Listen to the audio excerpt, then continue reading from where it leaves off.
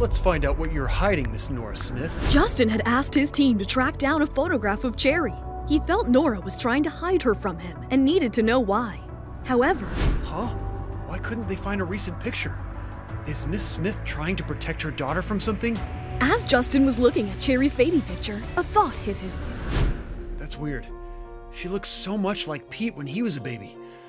I guess I'm reading too much into it. A lot of babies do look similar. Justin convinced himself and moved on with his work. Meanwhile, at the Smith house, Joel was speaking to his Uncle Ian. Uncle Ian, do you want me to get anything for you? No, Joel. I'm fine. Uncle Ian, you can't be this way. We need you. Please, let us help you come out of your misery. I know, Joel, but I don't know how to help myself. Please go about your life. Don't worry about me. All right. Good night.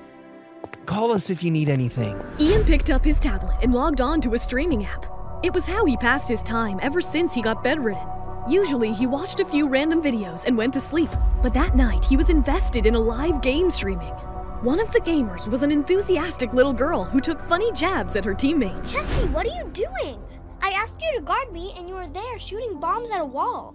You do have peas for a brain. Yes, sorry, leader. Ian couldn't stop laughing at the stream. He couldn't see the little girl's face, but she was more familiar than he realized because it was his ex-fiance's granddaughter, Cherry, who was live streaming from the Anderson house.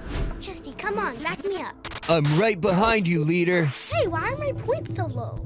I've beaten down most of the enemies, and I should be on the leaderboard. Oh, that's because your fans are not tipping you enough. If they tip, your points will increase. Ugh, why is this so complicated? Guys, please give me some tips so that I can keep playing. It was Cherry's first time playing on a live stream, and she was still getting the hang of it. Her request urged some audience members to send her some tips, but it wasn't good enough. However, she made it to the top of the leaderboard in a few minutes as someone had tipped her $50,000. It was Ian Smith. Oh my God, you are on top, leader. Whoa, that was unexpected. Thank you for the huge tip, Mr. Sponsor. Ian grinned when Cherry thanked him and continued to watch the game. Back at the Hunt Mansion, Chester was interrupted during the game. What is with all the shouting? Can't you keep it to yourself, Chester? Justin, I'm sorry. I'm just gaming. Justin rolled his eyes and turned to leave, but a familiar voice stopped him. Chesty, where did you go? Wait a minute. Who is that? No one. Chester, don't make me take away your toys. Tell me the truth. Is that Pete? Okay, first of all, these are gaming equipment, not toys. And no, it is not Pete. It is my leader. Your leader is a child. Why, yes, she is awesome. You need to grow up. Justin left Chester's room and made a stop at Pete's room to check if he was gaming with Chester.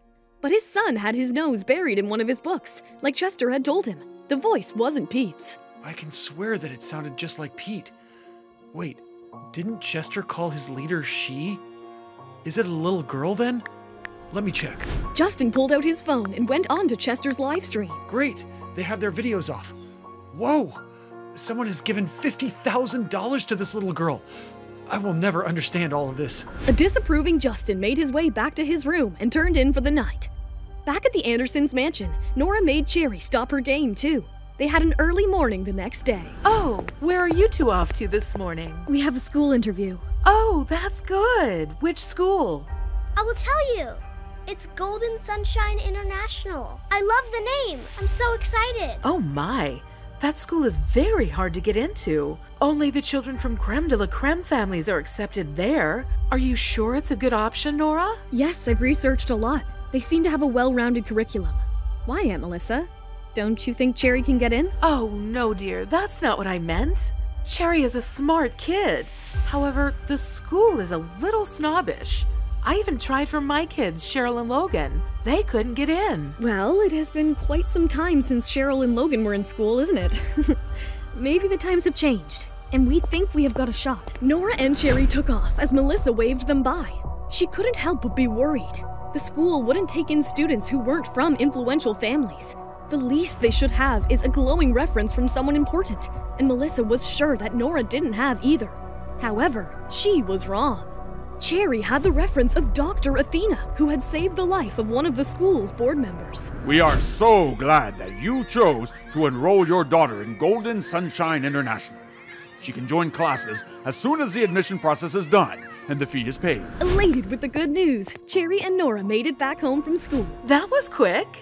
Yeah, it didn't take much time. Oh, I'm sorry the interview didn't go well, Nora. We have tremendous schools around. We will pick the best one for Cherry from those. Oh, no, Aunt Melissa. Cherry got in. Huh, but how? You were gone for barely 2 hours. The interviews at that school are so grueling that they take almost half a day. But I didn't give an interview. They just took me in. What? Are you serious? How come? Yes, Aunt Melissa. I got a friend of mine to give Cherry a reference. Wait a minute. Did Justin Hunt give Cherry the reference? Yes, just Mr. Hunt gave the reference. That's so kind of him. Though her aunt knew that Nora was a doctor, she didn't exactly know that she was the renowned Dr. Athena. And Nora wanted to keep it that way. So she took the first escape route, but just when she was about to call it a night, she was interrupted by a phone call from Justin. Hello, Mr. Hunt. What's up? How is Pete? Wow, she seems too comfortable talking to me. Hello, Miss Smith. Yes, Pete is fine. In fact, something is up. I received the strangest call from Melissa today. Oh? What did she say? Well, she thanked me for my recommendation of Cherry to the Golden Sunshine School. Now, I don't mind giving a reference, but I'd prefer to do it myself. That's all. I'm sorry, I lied. I couldn't tell her that... Dr. Athena was behind it? Well, yeah. That's all right. I get it. However, Melissa did invite me to lunch someday. I accepted. I'm not the one to break my commitments. So, when shall I come? Why don't we do it tomorrow? Just you and me. Nora saw this as an opportunity to meet her son and just went for it. What about Melissa? I will get her out of this. It is my daughter you helped, anyway. All right then. It's a date. Mr. Hunt, I would love it if you could bring your son with you. Only if you bring your daughter. Like Nora, Justin also saw this as an opportunity to meet Cherry. Nora didn't expect Justin would make a counter request. Fine, I will bring her. See you tomorrow. Oh, you can't play me, Justin Hunt. The next afternoon, Nora went to the restaurant Justin had picked out for their date alone. She didn't take Cherry with her. Ah, Miss Smith, it's good to see you. Where's your daughter? I'm sorry, she couldn't make it. She's in school. Where is Pete? Same, he has classes. Ah, you sly man. Two can play this game, Nora. From then on, their conversation was limited, and they ate in silence. An hour into the date. Ugh, I'm bored, Mr. Hunt. Let's play a game, shall we? What game are you suggesting, Miss Smith? How about Truth or Dare? All right, shoot your question. I picked the truth. The duo had 100 questions ready for each other. How deep and dark could this game of Truth or Dare between them go? To find out what happens next, don't let your excitement die! The full audio series is on the Pocket FM app. Tap the link in the description to install now.